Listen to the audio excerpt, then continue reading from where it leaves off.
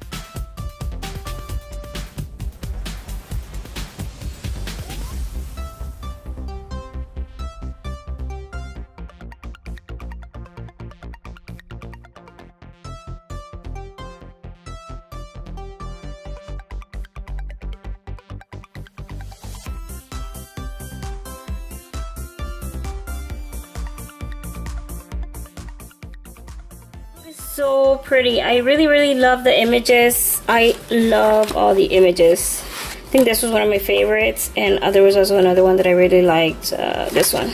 I really like this one for some reason. I think this is so pretty. But yeah, this one is all animals, Art Nouveau animals.